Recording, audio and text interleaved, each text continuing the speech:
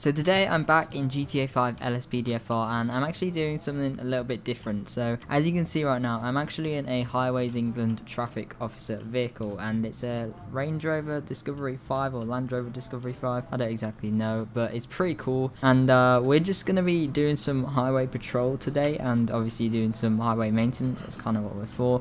Now obviously there isn't any exact call outs for this job. Obviously you're not really meant to do this, but I just think it's pretty cool to kind of mod it and change up the game and use it in this way that isn't really used before. So if you do enjoy it, please do like and subscribe, as it does help out a lot. But let's get straight into this. So obviously we're just kind of on the motorway right now, or highway, obviously we're going to call it the motorway. And yeah, I've tried to make it as British as possible. Obviously there are a few kind of things here. So obviously there are some British vehicles, but there are mostly American. As you can see, there are a few around here, but obviously I can't really change all of them. My PC isn't that good, but I've tried to do the best I can right now. So I have actually made up a few call outs. So I'm just going to actually pull over just here. So the one problem I do have here is that I couldn't actually get any uniform. So I know there is like a Highways England vest that you can get for GTA 5 LSPDFR, but I haven't been able to install that. So we are just going to have to go with this one. It's just a normal construction worker, but it's not too bad, to be honest. It will do the job. It has got a high-vis jacket. That's about all we need really. It does not say Highways England on the side, but this vehicle right here is really nice. So obviously it's like has a really nice livery here. So obviously the Highways England traffic officer. There are a few others as well. Obviously we're not going to use them in this video though, but they are there if you want to install them for your own LSPDFR or something. But yeah, so there are a few kind of call outs and things I have. Okay, so I was just driving around and I noticed this little kind of area here where it's kind of been cut off here. There's no kind of railing here to stop any vehicles driving off. There's a little kind of barrier here and a few cones, but nothing really too extreme. So we're going to just block this off a little bit and do a bit of roleplay, I guess. So I installed Scene Manager. If you don't know what that is, then it's really cool. So if I press left shift and T here, as you can see, we have this really cool thing over here. So we have loads of barriers and we even have paths for the vehicle. So we'll start off by creating a new path. So if we press create new path here, then we'll go all the way down here. We'll set the speed to 30 miles per hour. I think that should be good, and drive directly to waypoint.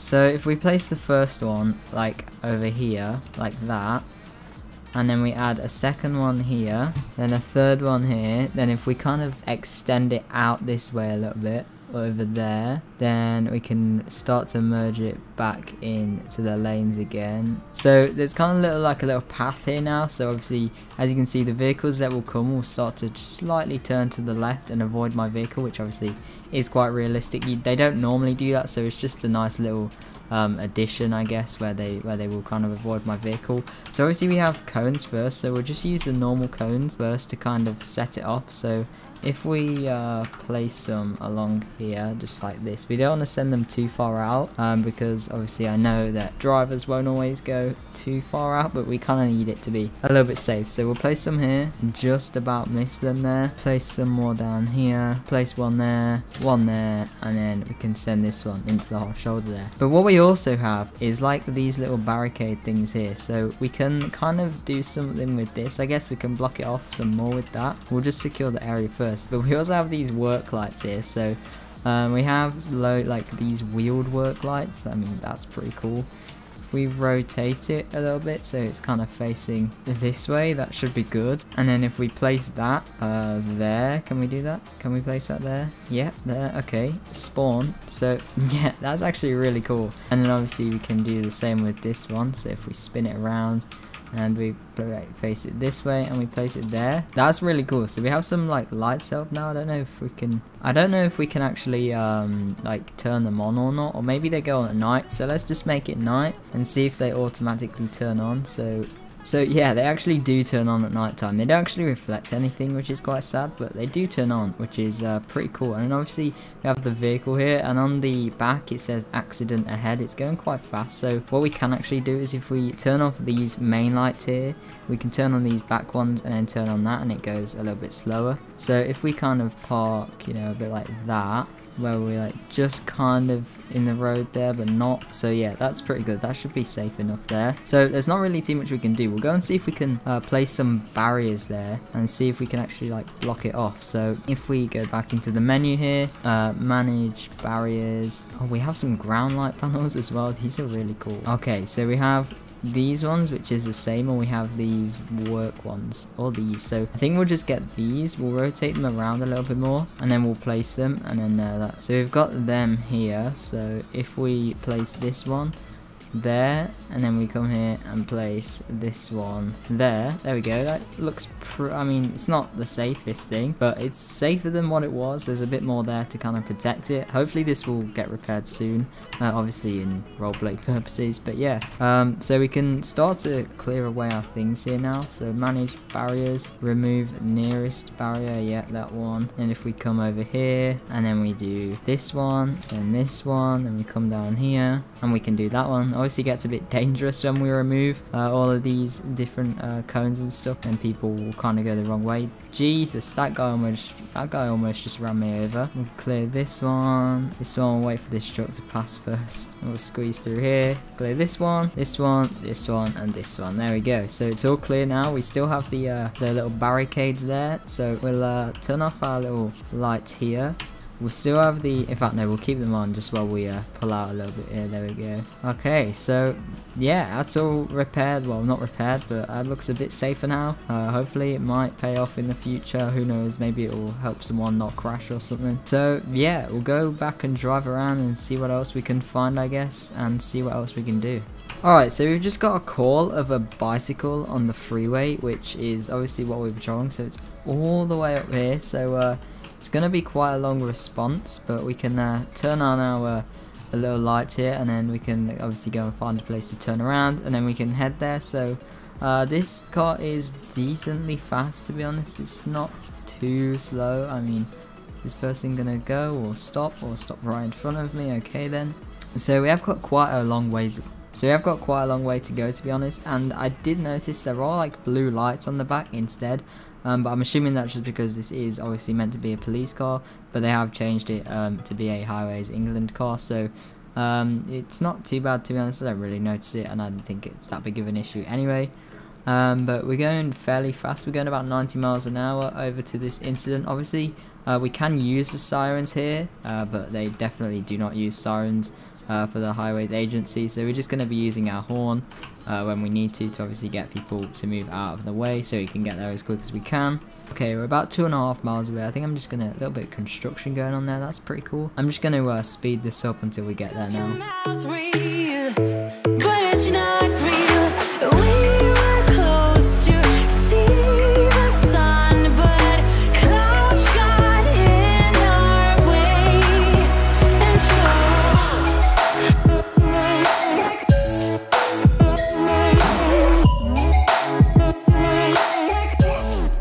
It seems like they are moving because we're struggling to catch them up here, so they are going fairly fast, to be honest. I'm going just about 90 miles per hour, as you can see in the top right. Obviously you can see that changing throughout the entire video. It's always been there.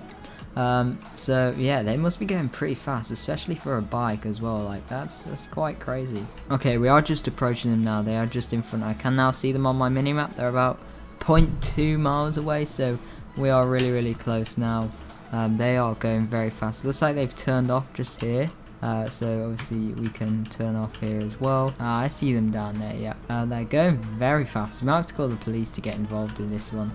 I think it is breaking the law, to be honest, so I think police should kind of be coming anyway. So the bicycle was stolen. He's now running. Okay, that's not really our job, so we'll call some units in and they can go and get him, I guess. So his bike's in the road here, so they're gonna go and get him. The other officers, we'll just pull up here and police there can go and get them. We'll just pull up here and get this bike out of the way. I'm not sure why I have a chainsaw. Okay, let's just hop on this, drive it to the side of the road for police to seize it. Looks like they're chasing him right now. That's not really our job to get involved in that, so we're gonna stay out of that. But I'd say that was pretty successful. They're no longer on the freeway, so that counts as a win for me. So we have a broken vehicle call now in the Sonora freeway, which is kind of where we are. So we can respond to that, I guess. Let's just check. So yeah, it's over there. That's not really on the freeway, but I guess we can respond to that. So we'll turn on our lights there